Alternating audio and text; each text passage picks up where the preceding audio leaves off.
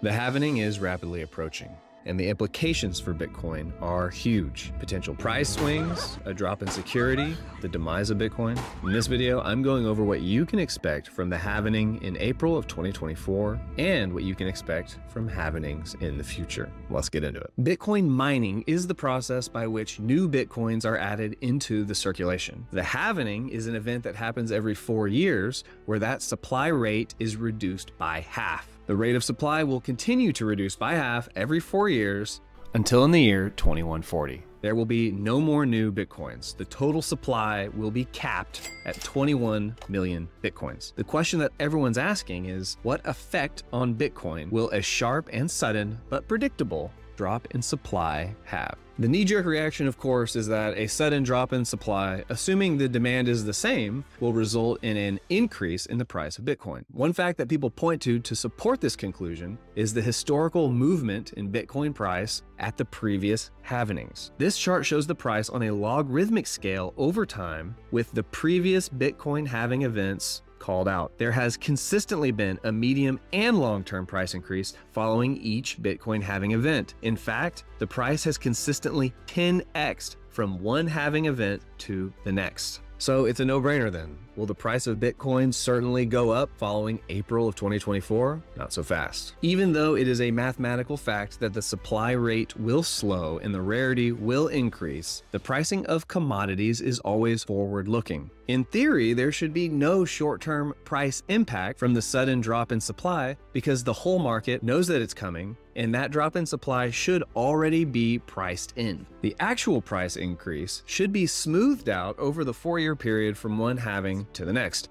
Of course, in practice, things are always much different than in theory. The pricing of other commodities will react much more strongly to sudden changes in the supply because the supply rate is unknown in the future. Bitcoin differs from other commodities in that supply rate of other commodities cannot be 100% known in the future. Let's say there's a huge fire and the supply of grain is suddenly halved. This would have a huge impact on the pricing because that change in supply was not known. As for the historical price movements of Bitcoin surrounding these halving events, the supply rate is not the only factor to consider. It is impossible to know exactly how much the price change is a result of the supply rate or other factors like social acceptance or SEC regulations. In my opinion, the dwindling supply is necessary, but it's not sufficient for the price of Bitcoin to continue to go up in the future. The groundbreaking properties and uses of Bitcoin must be coupled with social acceptance for it to continue to have value. My primary concern with the halvening is the potential effect it could have on the security of Bitcoin.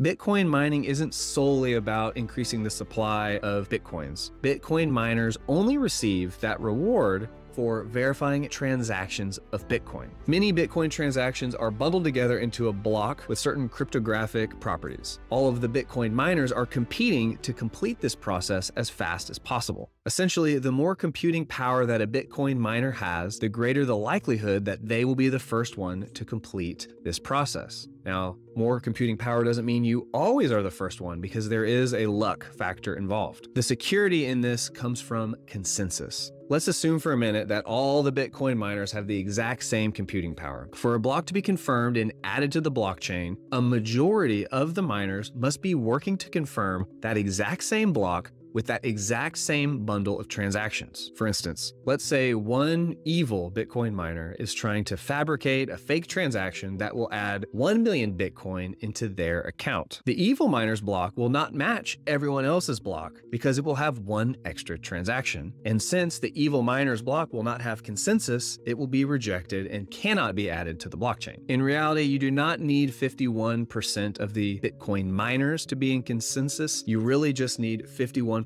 of the total computing power that is going into the mining process at any given time. So the more honest miners you have working to verify transactions and get that Bitcoin reward, the more difficult it'll be for an evil miner to come up with 51% of the computing power. For instance, if there are 99 honest miners, each one with 1 unit of computing power, and 1 evil miner, the evil miner needs 100 units of computing power to have the majority. If we then have more honest miners, let's say it goes up to 199, each with 1 unit of computing power, the evil miner now needs 200 units of computing power. The more people you have competing for that Bitcoin reward, the more secure the system is. This is where my problem with the halvening comes in. The problem with the halvening is that on that day, the total reward for all miners is going to be suddenly reduced by half. Remember, Bitcoin mining is not cheap. Bitcoin miners have to invest in expensive hardware and have to pay constant high electrical bills to run that hardware. There will be some amount of Bitcoin miners that are no longer profitable after the halvening, until the price of Bitcoin can go up enough to make up for the reduced supply. When the unprofitable miners leave the pool, the security will be temporarily lower. This has scary implications for two reasons. Not only does the security go down, but mining becomes more centralized. It will be the little guys that pushed out first because they lack an economy of scale. In the long term, we do not want Bitcoin mining to be concentrated amongst just a handful of the largest corporations. Currently, the reward for verifying a block for the blockchain is 6.25 Bitcoins. After the halvening in April of 2024, that reward will be reduced to 3.125 Bitcoins. It's important to remember that the rate of new blocks is constant. One new block is added to the blockchain every 10 minutes. At the current price of Bitcoin, which is around $41,500, we can calculate how much money Bitcoin miners are paid every day. A block every 10 minutes means there will be 144 blocks mined every day. Each block currently pays 6.25 Bitcoins, worth $41.5 thousand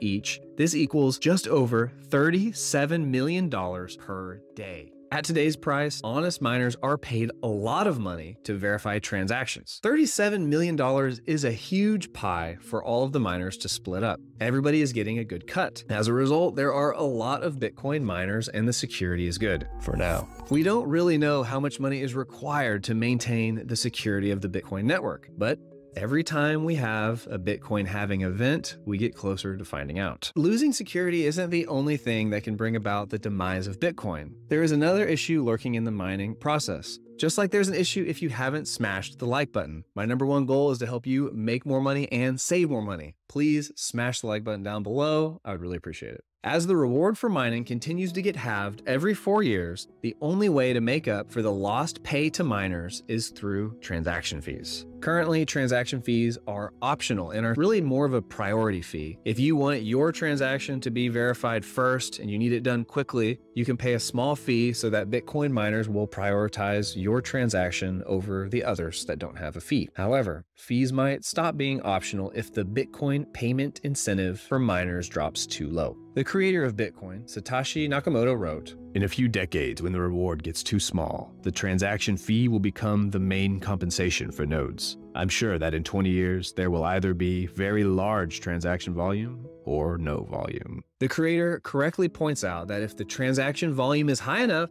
then the fees can be low and still result in enough money going to the Bitcoin miners. However, if the transaction volume drops, then the fees will have to be increased to keep the same incentive in place for honest miners. If transaction fees go too high, then more people will stop wanting to use Bitcoin, and then the volume drops and fees go higher, and it's a vicious cycle. The problem here is that the transaction volume can only be increased so much. You already know that the rate of new blocks is constant, one every 10 minutes. But did you know that the size of each block has a ceiling? A single block can hold a maximum of 1 megabyte of Bitcoin transactions. This means that there is a cap to how many transactions can be processed in a day. As Bitcoin becomes more popular and the number of transactions per day increases, there will be a point where the Bitcoin network cannot keep up. Slow transaction speed and higher fees will absolutely hurt the popularity of Bitcoin. This can be incredibly damaging to Bitcoin since social acceptability is necessary for Bitcoin to maintain the demand that it has today. In the long term, the current state of Bitcoin is threatened by future Bitcoin halving events. However, in the medium term, there are some exciting changes that should be positive for Bitcoin's popularity. The SEC just announced the approval of the new spot Bitcoin ETFs. Not only does SEC approval give social credit to Bitcoin, but having spot Bitcoin ETFs makes it easier for new investors to invest in Bitcoin. The only question now is,